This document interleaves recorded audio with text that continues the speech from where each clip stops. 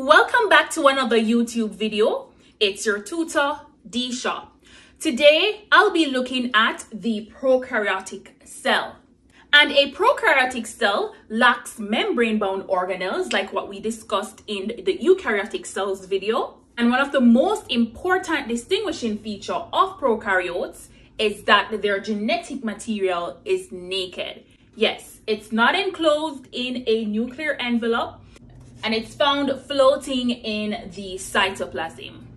Prokaryotes belong to the domain Eubacteria and Archaea. Prokaryotes are unicellular. So the cell is the entire makeup of the organism. They can be found all over the environment. In the aquatic ecosystem, in the terrestrial ecosystem, in our digestive system, and some prokaryotes are even extremophiles. Yes, we can find them in extreme conditions. Now, this is the structure of a typical prokaryotic cell. So the first external structure here is called the capsule. And this is a unique structure to most prokaryotic cells, especially the bacteria. And think of the capsule as a covering. The capsule provides protection to the prokaryotic cells. It protects it from being ingested and digested by other organisms. It also protects the cell from being dehydrated in its environment. Now, immediately to the capsule, we have the cell wall. And we saw in the eukaryotic video that plant cells also have a cell wall. However, the cell wall here in prokaryotic cells is not made up of cellulose, but it's made up of proteins rather, called peptidoglycans. As in plant cells, it provides structural support to the prokaryotic cells. It also enables the cell to withstand osmotic pressures.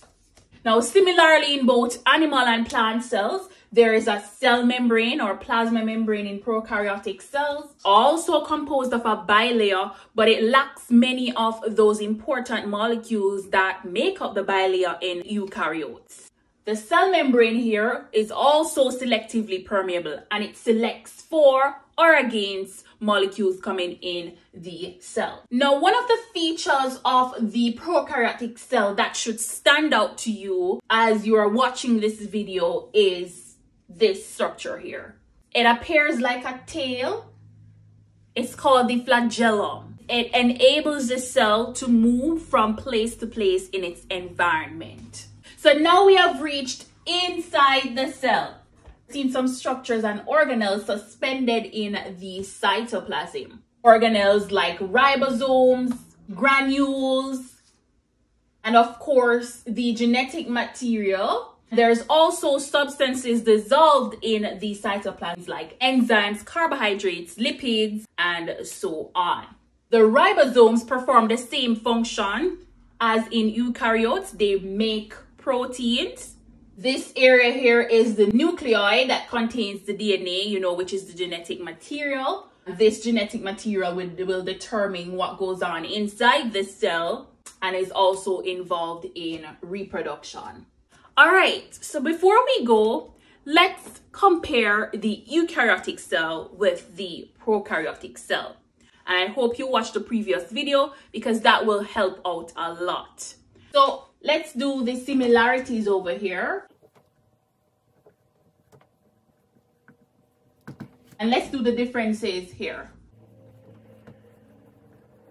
So both eukaryotic and prokaryotic cells, they possess features like the cell membrane,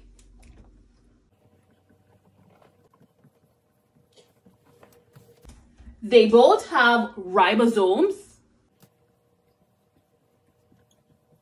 they both have genetic material or DNA,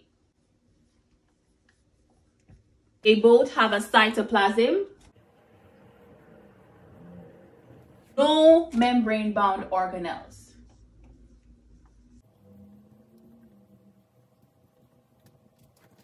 We saw in the eukaryotic video that the plant cells were made up of cell wall with cellulose. Well, here the prokaryotic cell wall is made up of peptidoglycans. So that's another difference to note.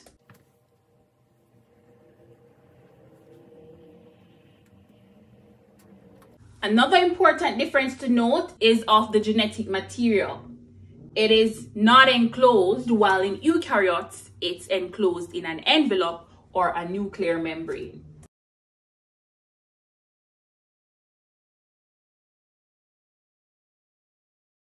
The genetic material here is a bit circular, while in eukaryotes, it's linear. And even though prokaryotes and eukaryotes share ribosomes, they differ in size. So I want you to note that for prokaryotes, the ribosomes are smaller, 70S for prokaryotes, while it's 80S for eukaryotes. This might not be depicted here, but generally, the prokaryotic cell is overall smaller than the eukaryotic cell. All right, guys, thanks for watching this video. Be sure to subscribe and share with your peers. Bye.